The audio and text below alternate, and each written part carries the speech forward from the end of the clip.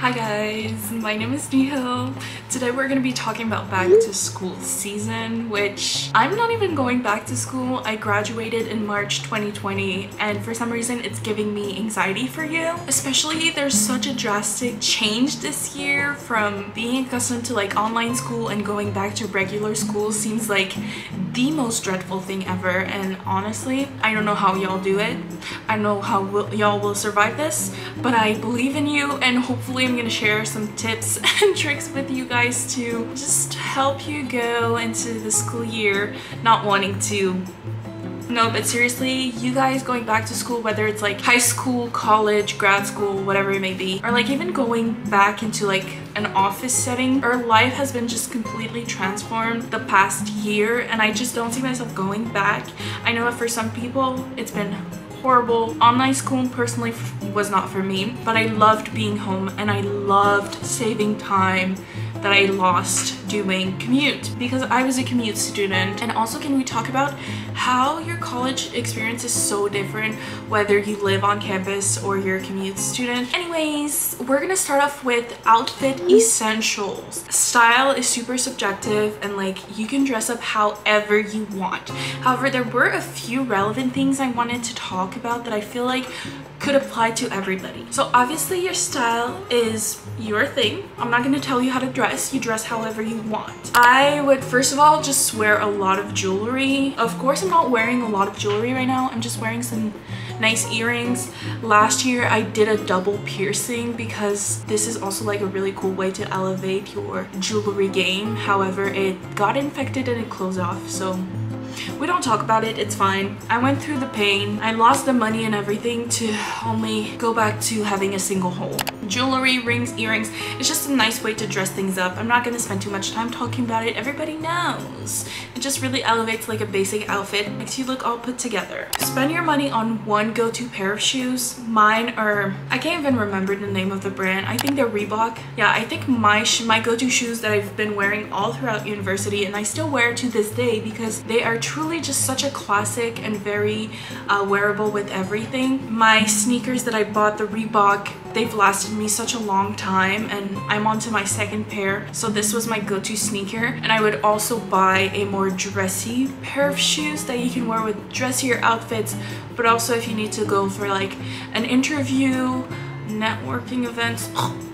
Literally gives me anxiety to this day. And that leads me to my next point, which is to invest into versatile pieces for events. I have 3 things in mind. First, actually I have 4 things in mind. First one, slip dresses. Okay, you can dress up slip dresses or you can dress them down. They're a good outfit for every day. They're casual and flowy and it's great. Put a sweater over it, a t-shirt over it, and you've got a cool Parisian looking kind of outfit. Or wear it the way that it's meant to as a dress for a networking event. I do feel like you can definitely wear a slip dress to a networking event. If it's too showy for you, you can definitely like put a blazer, like a cardigan over it. I think a slip dress is like a super versatile piece. Something that people don't know about going to university is that there's a lot of networking events or like business opportunities. Literally makes me want to throw up. But the thing is, for all of these events you have to pay for the event and you have to pay for your outfit for the event, which is ridiculous. You definitely want to spend your money wisely and not overspend on outfits that you're only gonna wear for one event, because I've done that and it hurts. It hurts a lot. The next versatile piece that everybody should have is a white button down. Once again, you can wear it for everyday class, but you can also whip it out for a quick interview. They look so good and they flatter everyone. Also, clean trousers, kind of like the Durf Avenue trousers that I feel like I've been seeing everywhere. These are perfect because once again, wear it with like an oversized shirt, dress it down, you look badass, street style. Then switch it up for like a nice little blouse or like a colored type of shirt like this and you're ready for like a networking event, business event. And also blazers. Same concept, you can dress it down, dress it up. These 4 things: slip dresses, white shirts, clean trousers, and blazers. Invest in those pieces. You will not regret it because you will wear it all throughout university, but also going into your young professional phase of life.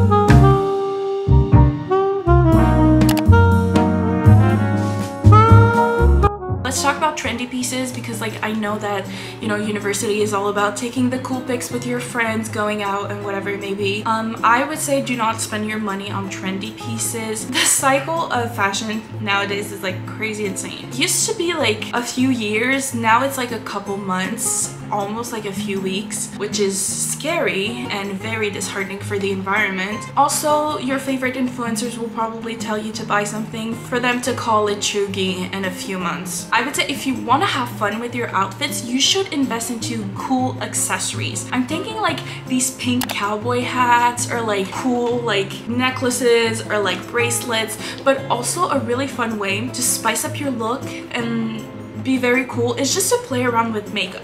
Where has the love for makeup gone? Seriously, just go to the dollar store, whip out some rhinestones, and pull yourself a euphoria looking makeup. You're gonna be the main show. Makeup is so fun. Now, speaking of makeup for like every day, what I would do, I personally almost never wore makeup at school.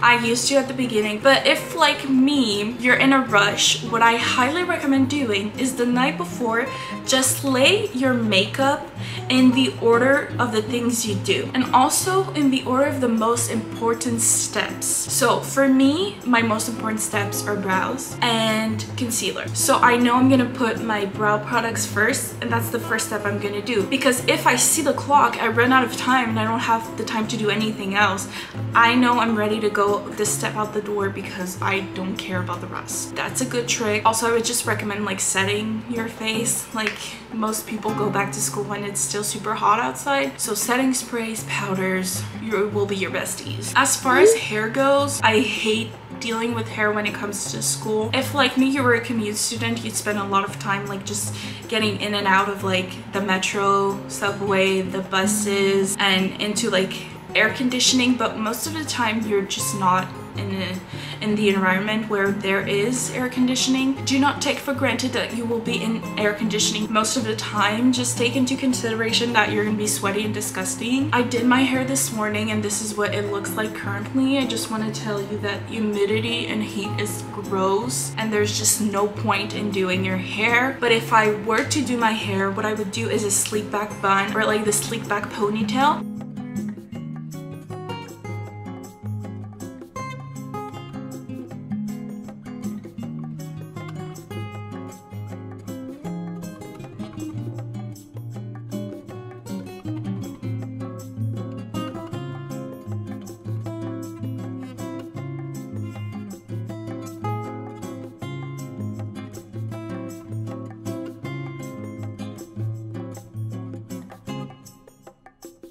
If you don't want to just do that, you can just do like the classic claw clip. I just feel like it's a bit more basic because nowadays like everyone uses claw clips, but they're still like really great. Everybody is a bit basic at heart. Now let's move on to actual essentials. This is what I would carry in my tote bag. First of all, I used to be a backpack girl.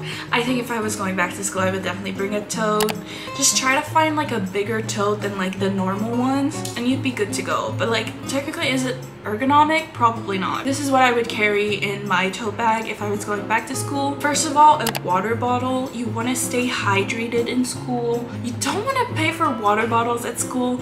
I don't know about you, but like where I went to school, water bottles were like $3, which is stealing people's money. I would bring, of course, a lip balm. Gotta keep those lips nice and hydrated. Don't forget your face masks. Like just bring a bunch, and you never know when you're gonna need them. You never know when something happens and you have to change your face mask. Also, speaking of face masks definitely enhance bad breath, okay? And something I despise of being in school, physically in school, was people with bad breath. It's so inconsiderate, and like, I'm not gonna tell you how to live your life, but once it impacts me, you have to do something about it. I remember so many times like not being able to concentrate on what the teacher was saying because the person next to me skipped brushing their teeth in the morning. Bad breath is a thing and masks do enhance it, so just bring some gum with you or like a toothbrush. I don't care, just keep your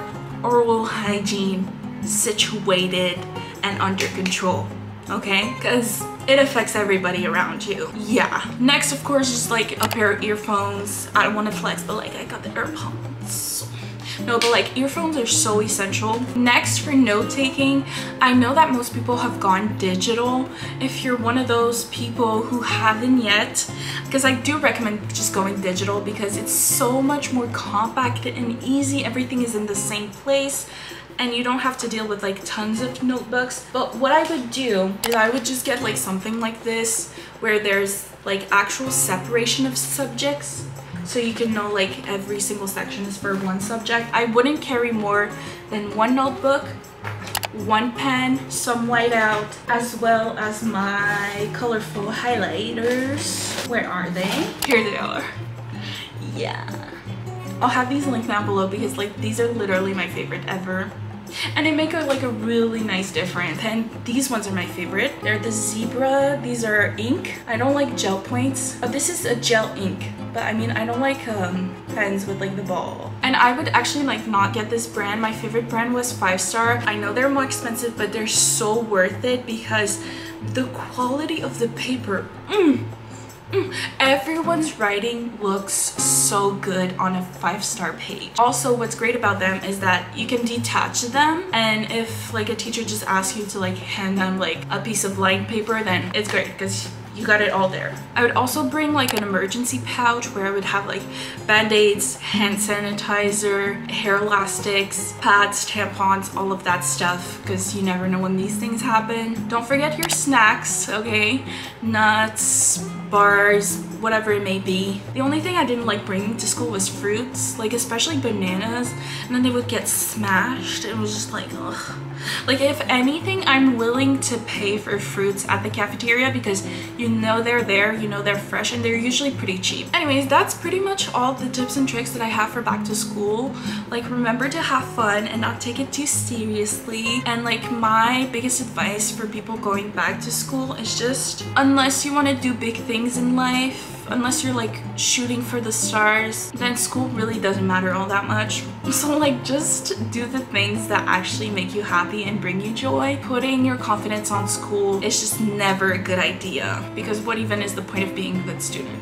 No, but seriously, the biggest advice that I do have to give is just to prioritize your mental health always and follow your gut and your instincts. If you think a major is not for you, it's most likely not for you. And you have time, you'll figure it out. You're young. I'm literally on my lunch break and I haven't eaten lunch. So I'm gonna do that, and I'll see you guys in my next one. Bye!